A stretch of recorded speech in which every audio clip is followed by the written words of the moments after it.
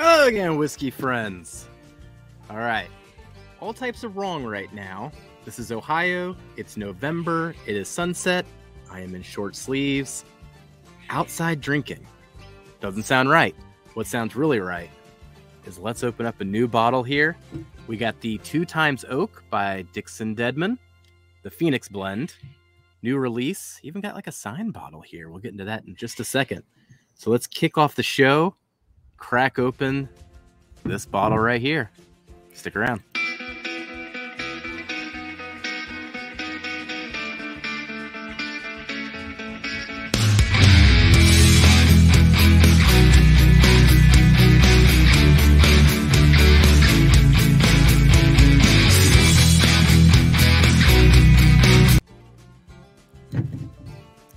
All right.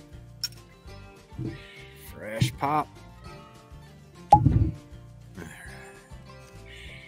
Now, for this tasting, we're going to go with a ADHD Whiskey Glen here. Cheers, Matt.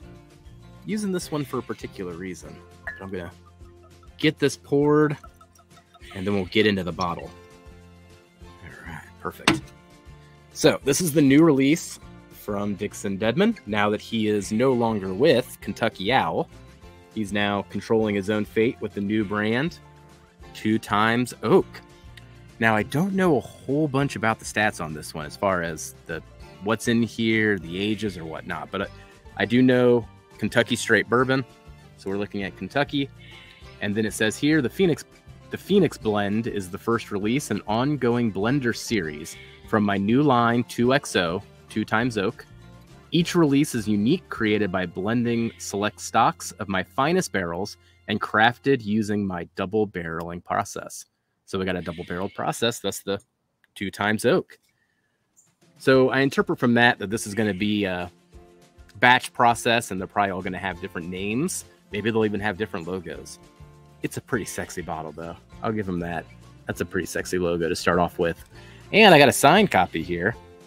Didn't get to see him in person, but they had some extra ones at the Party Source because he did a signing there earlier in the week that I wasn't able to attend.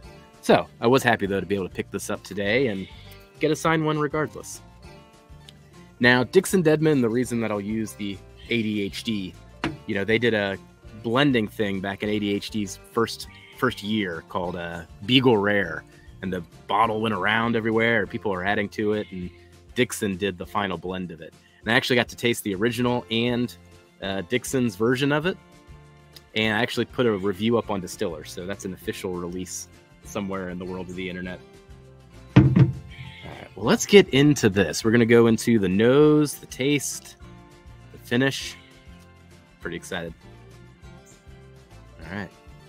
Cheers, whiskey friends.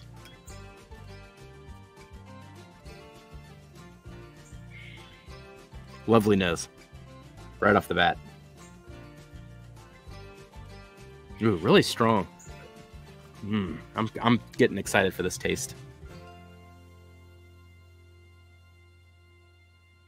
Man, lots of charred marshmallow on this one. Fits the season pretty well.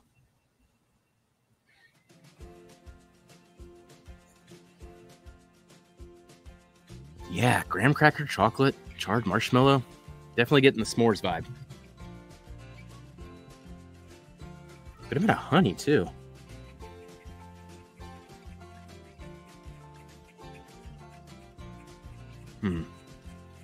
Starting to get to some fruits. Should I go apple to start? Honey and apple. Man, spicy too. Pepper, clove. It's hitting a lot of notes. Strong nose on that one. Now this is 104 proof as we go into the taste.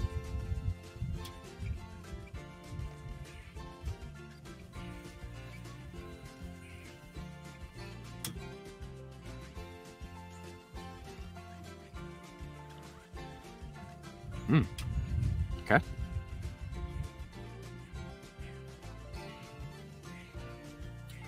Excited to get back to the mid palate and finish on this one. You do one more sip before we talk about the front of it.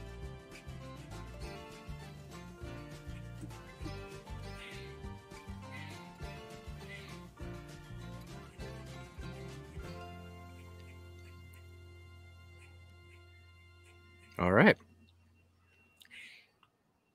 Flavorful, very inviting, with a solid mid-palate to finish.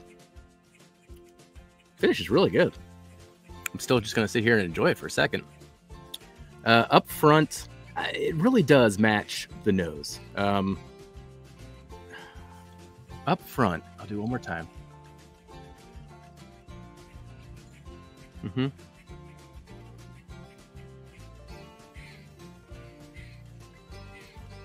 Yeah, up front, that toasted marshmallow note, that honey's coming through, but not overly sweet.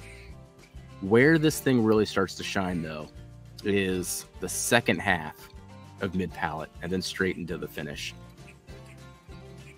Gosh, it's good for a double oak, double-barreled whiskey. I'm trying to think of even a comparison point on it, but it's got a lot of rich flavor here.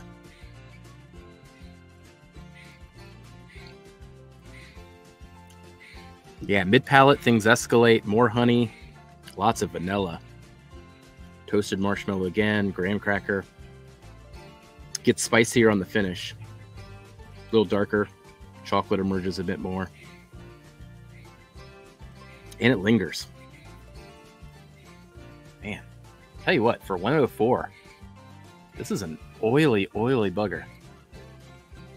I didn't look at the glass before, but now after experiencing that finish, it's like, man, how oily is this thing to be doing what it's doing?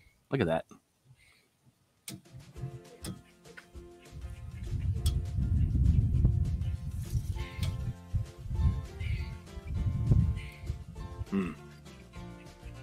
We're getting a whole bunch of fruits on this sip. Not cherry. Gosh, grape. Even getting some root beer notes now. Oh yeah, root beer on the finish. Oh, this is a really fun double barrel. Gosh. I'm trying to think of what I would compare it to. You know, I recently just did a thing on Instagram about my top 5 favorite double oaks, but I didn't have this at the time, and Matt was asking me if I tried it yet. Now I'm like, man, I think it might have snuck into the list. It's just really strong and inviting. I think what I'm actually going to enjoy about this one is I could almost introduce it to like people that aren't really into whiskey. I think I could give them this, and I think it would resonate really well. Like, this is a bottle that probably goes well for newbies as it does, you know, obsessed people like me. I'm pretty impressed by this thing. Good job. Good job, Dixon.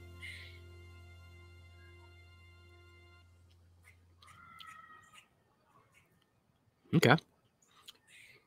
Might be getting a little banana there. I don't know if that is a marker for the source or not. There's a little bit of nuttiness on it, but you know, it's not that the nuttiness and the double barrel part might be conflating each other. So,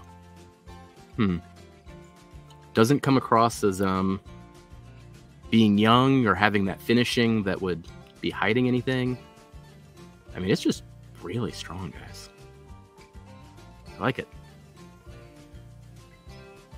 This is like a perfect first sip to start the day after a hard day's work. Lots more vanilla on that one. The fruits keep coming through more and more too. I want to pour another glass of this. So that is always a good compliment right there. If I want to pour a second glass after getting through the first there. Very good. This was $100. So I'd go check it out. I'm going to recommend, if you like a double barrel product specifically too, check this one out. It's going to fit the profile you expect, but I think that would be an interesting comparison. I don't have any right now. I don't have any 1910 to compare it to, but maybe that'd be something I'd want to compare it to, kind of with the flavor profile and the closest comparison. But for now, we'll keep it as it is. Very good job, Dixon Dedman, launching a new brand. Good luck with this one, buddy. Hope for the best. Well, until next time, thanks for joining. Goodbye, whiskey friends.